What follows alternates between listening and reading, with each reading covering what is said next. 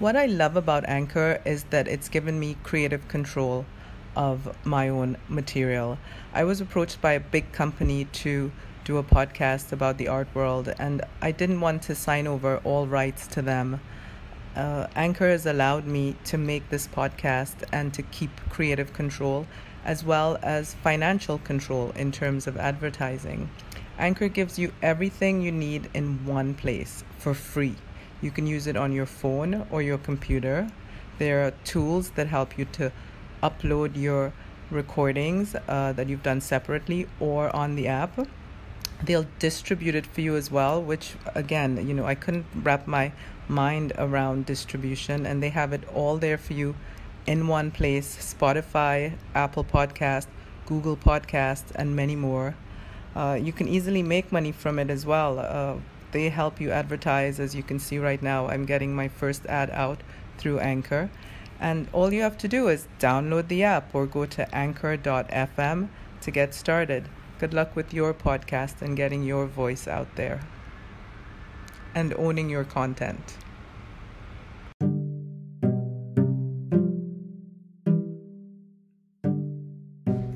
Hi, welcome back to another episode of the Bees and Honey podcast. Today we're speaking with the Russian artist Alex Kuznetsov, who, I hope I pronounced that correctly, who resides in Moscow and who is currently working on putting together work for 2 or 3 upcoming shows in Europe. I hope you enjoy this discussion about the Moscow art scene. Hi, Alex. It's Nicolette in New York. How are you? Yeah, hi Nicolette. I'm fine. I'm in Moscow now. Yes, And we at your still studio. have no winter. Yes, I'm in my studio here. It's a Where bit is your quiet and studio? it's already dark here. Wow. It's located near the old and very famous movie studio, Mosfilm. It's not far from the center, and one of the places where all the general executives from Communist Party used to live. Oh, wow. So that's a cool neighborhood? More or less, yes. But they have a separate part which is under the fence, and now as a Putin people lives there. Okay. I remember when we met, you had a studio that was behind a very popular nightclub. Is that the same studio or it's a different one? No, that's the different one. I moved from there 3.5 years ago, and the club does not exist anymore. It closed, I think, September this year, because the Wow. whole building gonna to be demolished, and the new property will be raised up there. Wow. Amazing. That whole time in Moscow is coming to an end, the party time, the wild time, the crazy money time. Yeah. Everything's come to the end here, and especially party and this type of like luxury spending and living. It's not here anymore. It's not like 5 years ago. Everything changed. Wow. Well, tell us a little bit about your work. Would you describe your stuff as abstract? Yes, I still describe it as an abstract because there is no figurative meaning, but there are quite a lot of like ideas or concept behind. But visually, it's still abstract. Mm-hmm. And where did you go ahead? Mm-hmm. Yeah, and since I moved from graffiti, and I used to do a lot of figurative things, and now I try to find another language.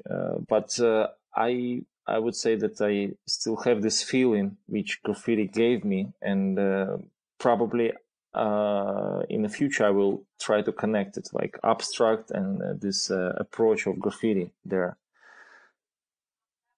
Tell me a little bit about how your work developed from that time in graffiti. Like, what years are we talking about? Like the late 1990s, early 2000s? How did you start as an artist? I started graffiti in 1997, and my artist career began from 2010, like 13 years later. And I started with no idea what I gonna do, but I really wanted to change something in my creative way of, and I just started to play with the colors and try to avoid any formal things in my paintings. And also I read a lot of books about abstract artists and the movement which you had in New York in lately 50s, 60s. And I was really impressed about that. And also I do a lot of gallery visiting, museums, and I try to find what really resonates me. And most of the things are still abstract. I getting bored about figurative paintings. Like it may be very like attractive at the in the beginning, or but later on I really want to have something else to have a depth. So would you say you're a self-taught artist? Yes, I do. Yes. And where did you learn English so well? It actually came from my graffiti experience, because in 2001, me and my guys from the crew decided to move abroad to visit few graffiti events, and we actually was the first graffiti crew from Soviet Union who did that. And I knew that it would be complicated to get new friends and develop our relationship with foreigners. And I decided, okay, I have to go to English courses, and I was only the guy who did it at that time. And since that moment, yeah, I have some improvements with my language, hopefully. A lot. And where did you travel with the crew, with the graffiti crew? First we started from Poland, and we got involved into Meeting of Styles international events pretty soon. And it was Poland, Germany, France, then Belgium, also Spain. And we just moved around, and we got a lot of experience from foreign graffiti writers, because that's the best thing when you can make this exchange of your creative skills and understand better how it goes in a different countries or in different world. Yeah, culture. Yes, absolutely. Well, maybe you can let me know a little bit. I know each collector is different and each person is different, but let me know a little bit about the collectors in Russia, because recently someone requested a specific abstract painting from an American artist, and this painting, I have no idea where it is. It's in someone's private collection, but I don't know. If I showed them your work, would they, you think, be interested in a Russian artist coming from your background, or would they be interested perhaps only in the designer name or the popular name or the in-demand artist name? What do you think? How does it work with the average Russian collector? That's a good question. Actually, that's very different, and every collector has his own point of view or style and attitude to Russian artists. And some of them really appreciate the new wave. I mean, I have to explain. Like in Russia, or after Soviet Union, we had a big wave of new artists, or artists who was forbidden during the Soviet time, and it made the whole, how to say, not a style, but like the average style of Russian contemporary artist. It's a bit different from what you usually see in States or in UK. It has a lot of pain behind, and also a lot of meanings, and the quality usually not so good. But people, especially middle-aged or older collectors, they really like that, because they grew up from the same environment, and they can feel this pain, and it resonates them. So they still buy old artists, and the new ones, or like the new generation, it's only now changing, I would say, and people getting more attracted by street art, or I would say post-graffiti artists now here. But that's the trend all over the world, I think. Yeah, and it changing now, which is good. And in your case, I usually try to do everything and then see if it works or not, because otherwise you just pretend or imagine something, but it might be not the real thing. Yeah, the actual thing. Yeah, that's right. Yeah. Well, tell me what it's like working in Moscow as an artist. Are there particular challenges or benefits to working in Moscow? Like, how is it these days? I would say there are a lot of challenges and not so much benefits, because there are the market is pretty low now after 2013-14, when we've got the sanctions and also increase of the foreign currency according to the ruble. The whole art theme actually now pretty well decreased, or in a big crisis like money crisis. And that's one challenge. Like nobody really want to buy something, but they still buy if the price are very small, or they wait for a long time. Then also the custom is still a challenge. It's really hard to send the artworks abroad or even receive them back. Receiving artworks is the biggest challenge. Yes, you have to explain to the customs that's not a culture treasure or something special. And but even in a big projects like for museums, they had this issue for a long time, and only last year they made a new law which make them easier to import, like temporary import artworks and bring them back, for example, to States. Before you have to pay VAT and also custom taxes, even if you just bring the artworks for the show and yes, and delivering them back. So this point also like a challenge. And what else? The payments. That's what I discovered recently.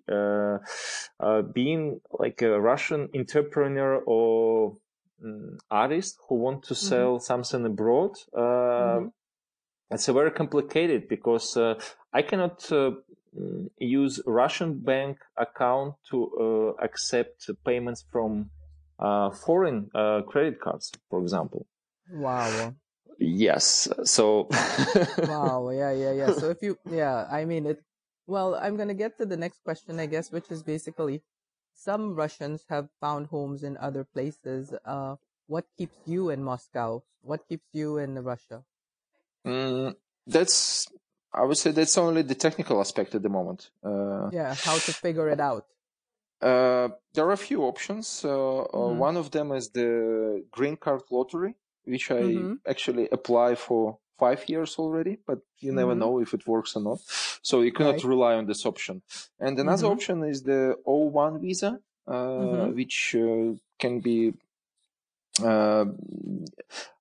done, and I'll be able to work and live in States for 3 years. So that's the option which I gonna work on next year, I think, and that's it actually. Oh, you can get married for foreign lady. I don't know.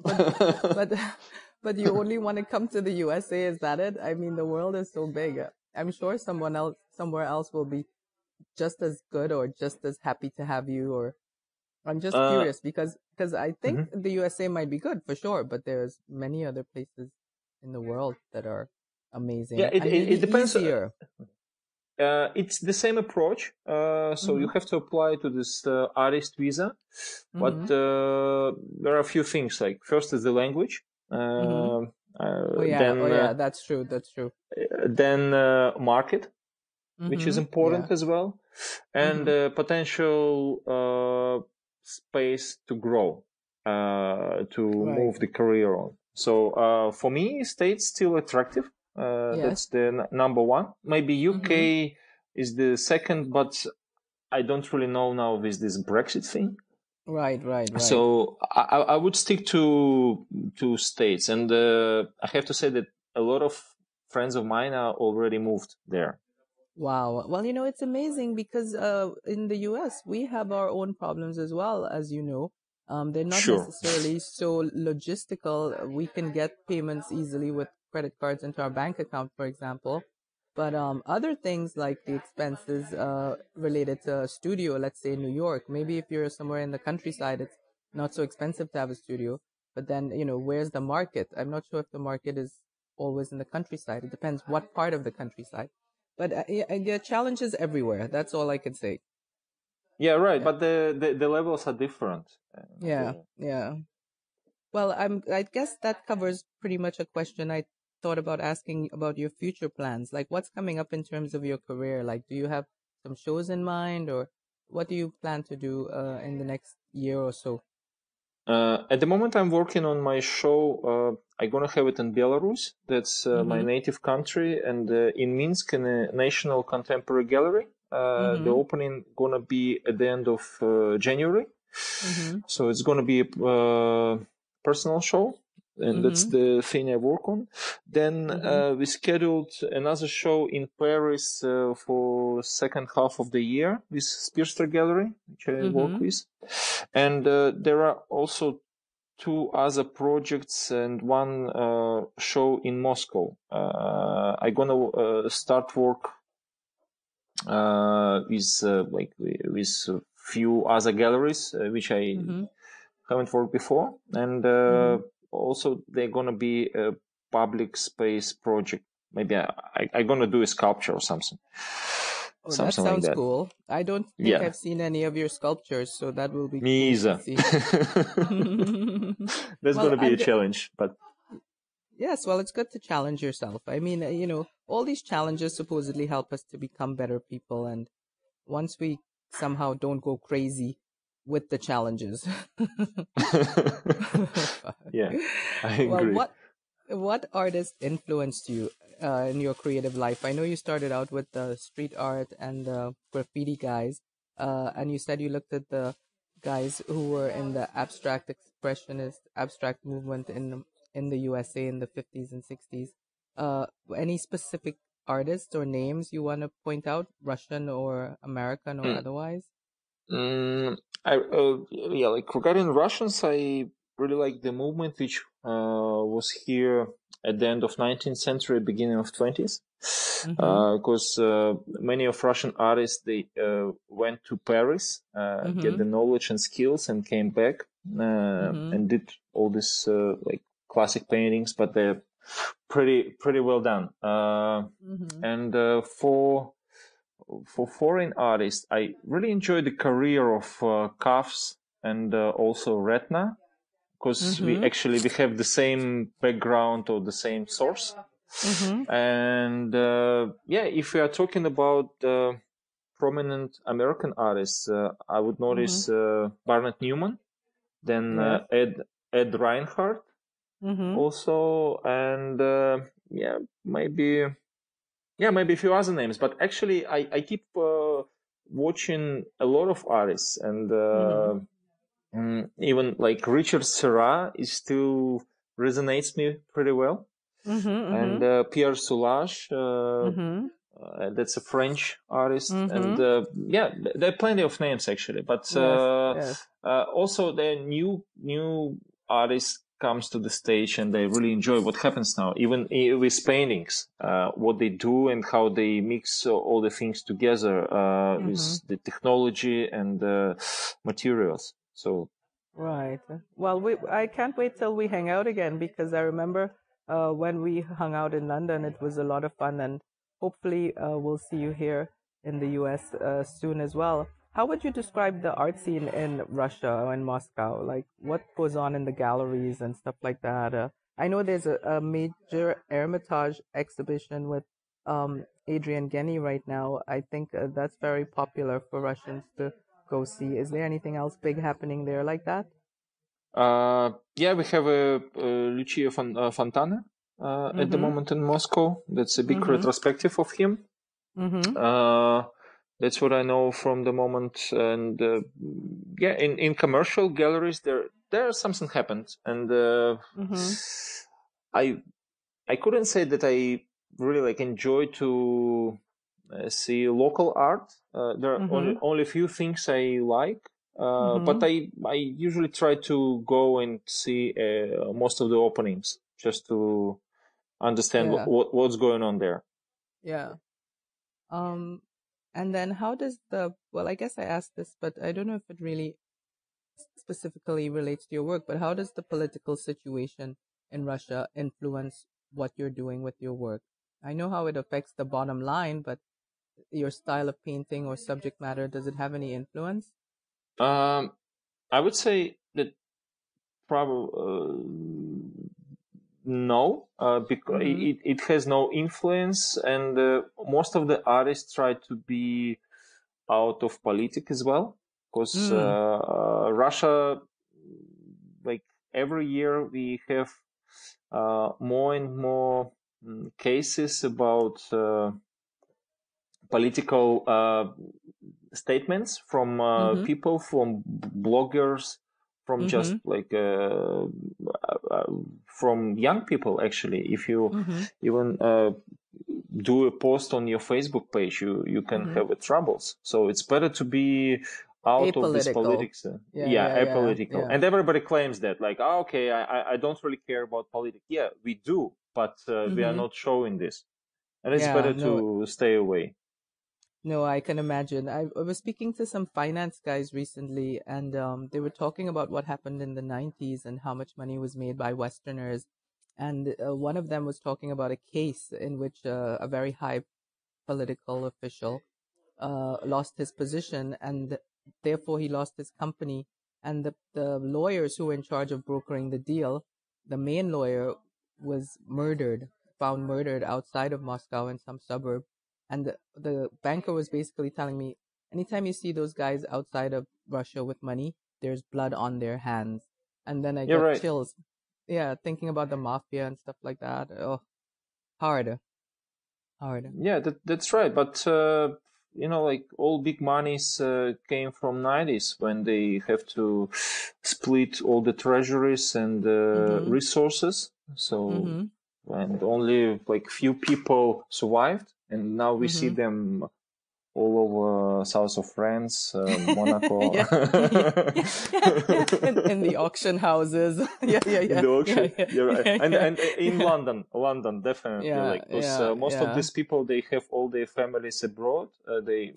Especially children, so they get in the education in London usually. Right. Yes. Well, I tell you, the world.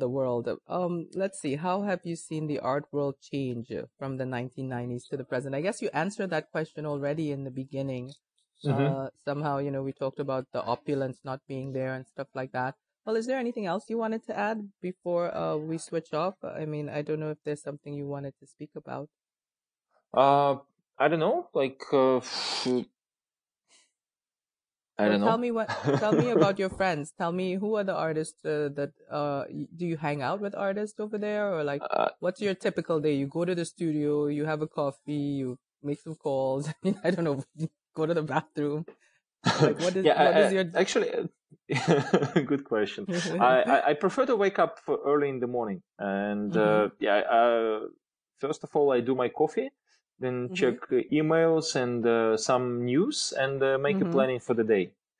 And that's how it starts. Then I try to keep connection with my friends from graffiti, who's now not a graffiti writers, but still doing art, like as a post graffiti, I would say. Because we have the same basement, and it's really easy and interesting to keep the conversation with them. And since we all grew up already, like almost they're like 35, like 38, I'm already 41.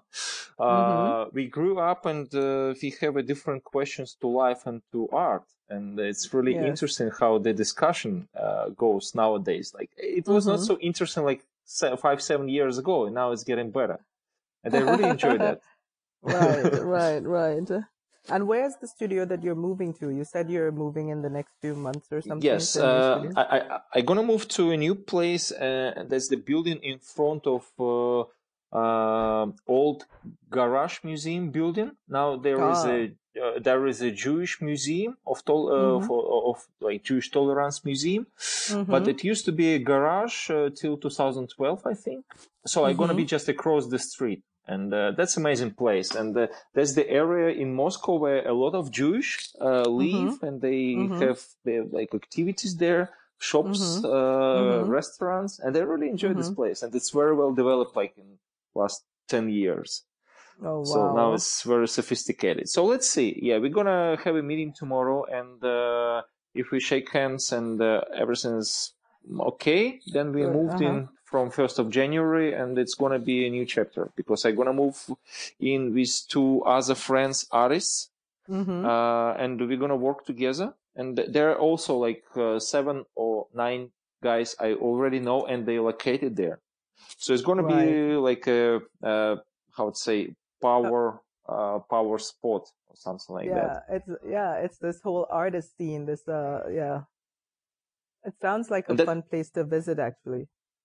Yeah, and that's pretty new for Moscow, I would say, because before all artists I'm in contact, they usually separate or they do something on their own, and that's gonna be a really good challenge now, or the case that we are now like getting all together in one place, and do something. So let's see. Well, it might be interesting year next year. Yes, I like that energy of people coming together and sort of feeding off each other creatively, and it sounds like exciting times. Yes, and all the movements happened because just artists came together and made a group statement, and that's what happened with abstract artists, with impressionism, everything. Like it's like a small word, but talking loud when you have like 10 people behind you. Yes, absolutely. And then you were saying earlier that right now winter hasn't come. You guys haven't had like snow or some cold weather or stuff like that over there? Yeah, it's still warm, like plus 2 or 3 Celsius, but usually in December there are a lot of snow in Moscow already. And when it's snow, it's getting like dirty, wet, and I don't really love snow here. I enjoy it in Norway, but watching on YouTube. That's it. Right. But now it looks like a European winter, and that's I enjoy this very much. Good. And what I forgot what I was gonna ask you. I was gonna ask you something about I forgot now. Something. It wasn't about the weather only, but anyways, it'll come back to me, I guess. Okay. I hope so. But do you have any plans for like vacation or stuff like that? Like, do you go on vacation somewhere? No, not at the moment, because I'm going to be pretty busy for the end of December and January because of this project in Minsk with this state contemporary gallery. And maybe after this, I would love to move. Bali, that's the perfect destination for most of the Russians during the winter. Oh, really? I thought they liked Thailand. Yeah, Thailand is okay, but if you want to be in a better, like, sophisticated place with better culture, I would prefer Bali. Right. Yeah, I guess there's some creative life there on some level for sure, with the dance, the food, the music, the temples, everything. And then there's go ahead. It's like an Instagram paradise, actually. Instagram on every paradise. corner, like you see these beautiful pictures. Yeah.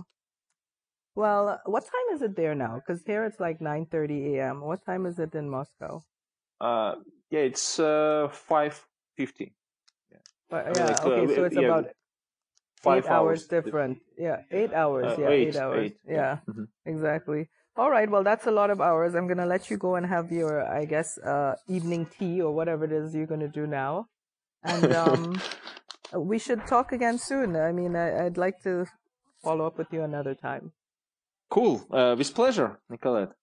Okay. Nice to talk to you. Yeah, take care. And we'll talk soon. Yeah, thank you. Okay. Have a good day. Take care. You too. Yeah. Bye. Bye. Bye.